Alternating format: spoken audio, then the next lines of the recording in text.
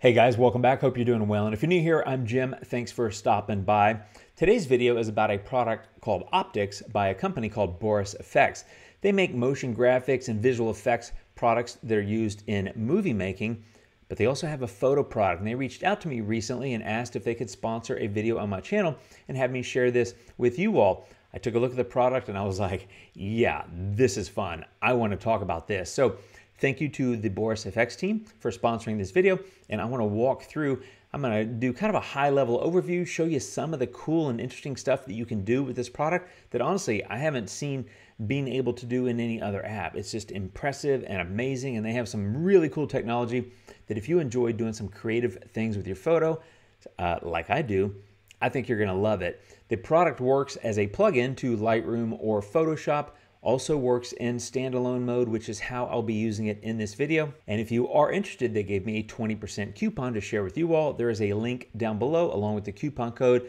Let's get into it. Here is the basic interface. And of course, if you want to open a file, you just go to the open menu. And I'm going to start with this streetcar photo from San Francisco. And I want to walk through a little bit of a UI tour. And like I said, do a little bit of a demo of how this thing works. Now, one of the great things about this product is it's got amazing masking and layers capabilities. So layers are on the left-hand side, along with different masking, opacity, and blend mode options.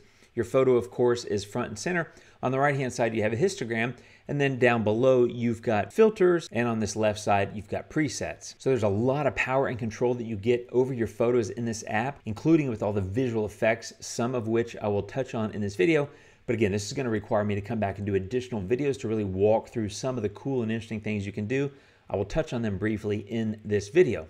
Generally, how I start with the photos, I'll come down here and I'll go into color, and that's a tab that gives you all these different categories of options. I'm going to click on develop, and the first thing I want to do is come in here and maybe just adjust the temperature a little bit, maybe a little bit bluer, maybe a little bit of a tint adjustment, maybe a little bit of vibrance, and perhaps lift the exposure slightly by brightening the photo. You can see you've got a lot of parameters to work with on any one of the tools that you use, but I'll get into parameters in a little bit more depth later. But you can always turn this layer off by looking at it, and there it is, the before, and there's the current state. I like that, but this is where I'd add more layers. Each adjustment is effectively its own layer. So I'm going to go ahead and click plus. It adds a new layer, and one of the categories that gives you a lot of different creative options is light. I'm going to click on light, and for me, one of the favorite sections here is lens flare.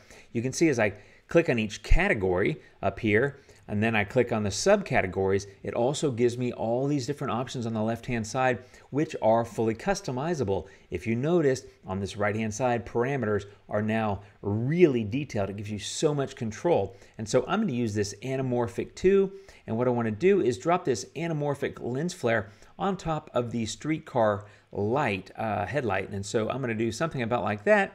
I'm going to pull this in so it's a little bit less in your face, make it a little bit more subtle, but I love those anamorphic lens looks. And you might think, well, I can get an overlay or a texture in other apps and stick it on there, but the amount of customization that you have here far exceeds anything that you could do with a texture, simply because you have all these parameters. You can see there's brightness, there's length and thickness. There's so many things you can do. Again, I'm not going to customize everything in this video, but I wanted to show you that and point out that it's very different than just having a texture overlay. Now, let's say I like that. I'm going to add another layer, and let's say I want to get one more lens flare. I'm going to click on the lens flare category, and this time I'm going to go down here and just scroll and find there's one other that I like. Here it is. It's called Outland, and what I want to do is I want to put this on top of that street light. So I've got that in place. Once again, I want to shrink it a little bit like I did the other one so it's not over the top. By the way, you can always turn off this overlay if you want to hide the control just so you can see what you're doing.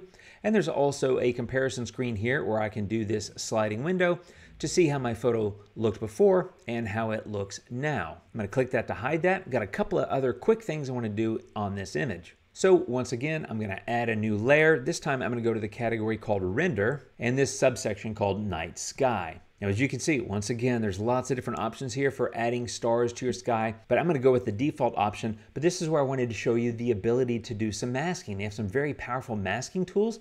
And to do that, you just make sure you're on the layer that you want to mask, and you click on this button, and you can see you've got a gradient, a spot, all these different options. I'm going to go with Easy Mask. Click on that. Up here in this top menu, you can see I'm on Paint Foreground. So this is where I come in and I'm just gonna go ahead and wipe some green across the sky. And then I just click on Paint Background, and this is where you do red. So basically green is selecting it and red is deselecting where the adjustment goes, right? So I'm telling it, put the night sky only in the sky because that makes sense. I don't want it across the entire photo. So I've basically done the red and green, given it a little bit of information. I come up here to this gear icon, generate mask, and you can see it's done a remarkable job. Let me hide the overlay, and you can see now the stars are just in the sky and no longer in the cityscape. So lots of power and control with the masking, and as I showed you, there's plenty of other options. Not to mention on each layer, you have opacity and blend modes as too. So again, lots of customization you can do.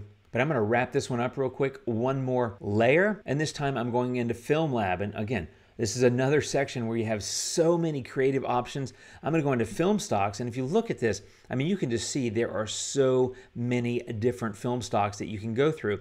And what I wanna do is I'm gonna go into this drop-down menu, and they actually have some of them categorized by movie looks. I'm gonna click on that, and you can just see here, there's so many different options for applying a film or movie look to your image. Again, this is a company that makes video enhancement and graphic effects plugins for making movies. So they have lots of intelligence around these things, lots of customization, and frankly, just lots of fun that you can have.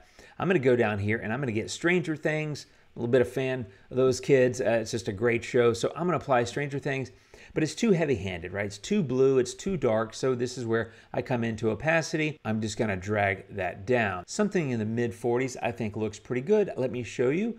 Turn off the layer here. There it is before, and there it is after. So that's my entire edit of this one, and let me just show you how quickly and easily I was able to do some things that are harder or impossible to do in other apps. A couple of different lens flares, some basic customization, a quick sky replacement effectively by masking in the stars, and then a film look on top of it. So I think it gives me a nice looking image.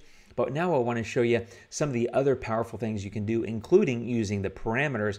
I'll do that on a different image. Let me show you that. Okay, this is an image that I downloaded from Unsplash. I'll put a link to the artist down below. I think it's a beautiful picture. And first thing I want to do though is crop it. There's a little bit too much foreground for me. So I'm gonna go ahead and crop that out, hit the gear icon to finish, and I've got a cropped image. Now I already showed you all the film stocks and things like that, and there's a massive amount of them that, again, so many options. That's what I love about this product. So many creative ideas and things that you can do. But another thing that's really different and unique and I think incredibly interesting is what they call particle illusion. And this is a new feature in this year's version of Optics. As the name implies, it gives you the ability to add particles. It could be snow, it could be fire, it could be lots of different things, and then customize it. Again, very different than a typical texture overlay, much more advanced, much more control. Let me show you. There's lots of different categories, as you can see here. There's emitters, there's explosions, there's fire. I'm gonna do something simple here. I'm gonna go in and get some snow. So click on that. Once again, lots of different options over here. I'm gonna go with this simple snow area 2, and there you go. Now you take a look at it and you might think, well, it doesn't even fit in the photo. That's where you come into this parameter section and customize how it looks. I'm gonna start with World Transform and Master Scale, and all I'm gonna do is drag that to the right, and you can see it basically expands to cover the entire photo.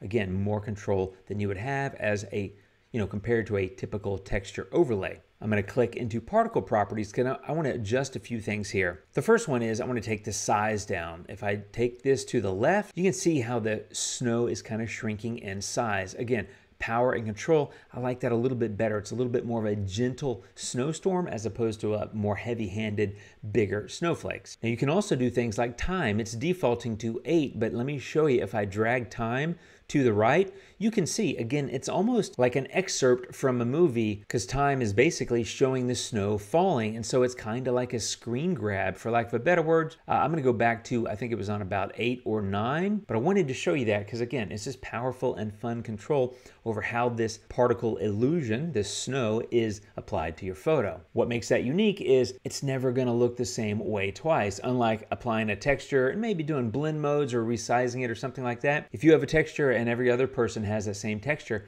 it's hard to get a unique look. this is actually cheaper to be able to do this, and it gives you more control because you have so many options in terms of particle illusions like snow, fire, fireworks, lightning. I'll show you some of these things, and the amount of control is just, it's unparalleled. This random seed setting here, if I click that and drag that, you can see it kind of randomizes that snow pattern, which I like. So again, more customization. And if I forward on life, you can see it shows you basically, again, it's almost like a screen grab of the life of the snow as it's falling. And the number is similar as well. I can increase or decrease the amount or the intensity of that snow by changing the number. I'm going to go back to wherever I was. I'm going to maybe drag that down a little bit more, but I wanted to show you that because that's one of the cool differentiating features about optics that I think you don't get in other apps. Very, very fine detailed control to truly customize and get the image looking the way you want it to look. Let's say I like that and I want to go do one more thing. I'm going to add another layer, and this time I'm going to go into render. So I showed you particle illusion, and by the way, I'll come back and do some more videos about this because honestly, I'm just having so much fun.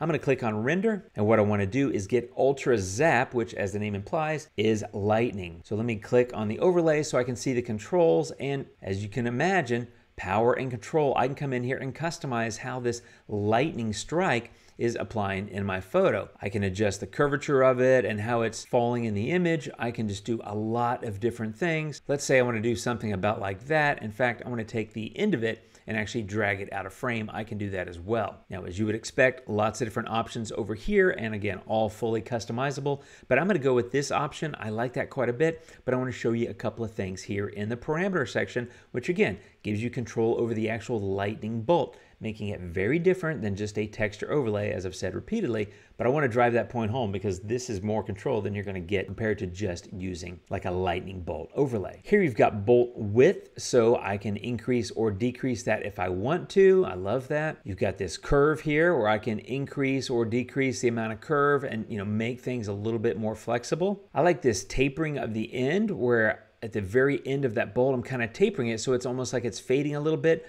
Or if I go the other way, you can see how it's a little bit more thick and less transparent. I'm going to go back just a little bit there. And I've also got the ability to come in and change the color. It's very white at the top and blue at the bottom. As you can see, the start and end colors are different. So I can just click on end color. I have this option here, and I'm just going to come in and make that white as well so that they're basically both white. I wanted it to be fully white across the entire frame instead of blue. But again, more power, more customization. So let's say I'm happy with that. I'm going to wrap this up with just another film look. As I said, this film lab just gives you so many different options. I'm going to click on film stocks. Once again, I'm going to go into movie looks. You've got cool things like Blade Runner, this Kill Bill Volume 1. Look, that actually looks pretty cool. I like that quite a bit. And again, turn off the layer here if you want to. There's before.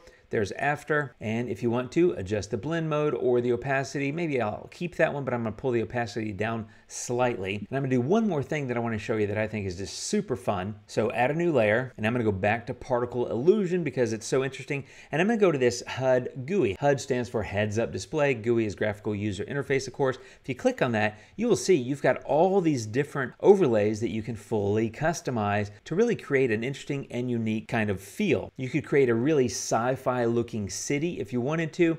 I'm just going to take this number.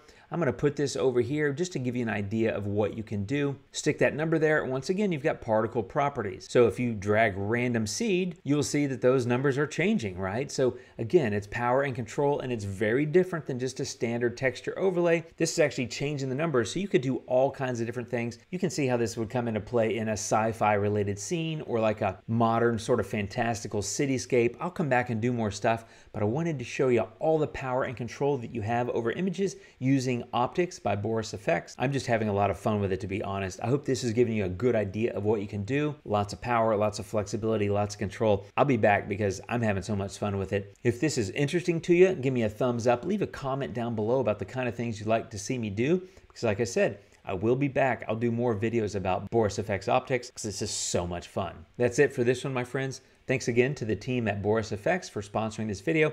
I'll be back soon with more. Appreciate you guys watching. You guys take care of yourselves. I'll see you really soon. And until next time, adios.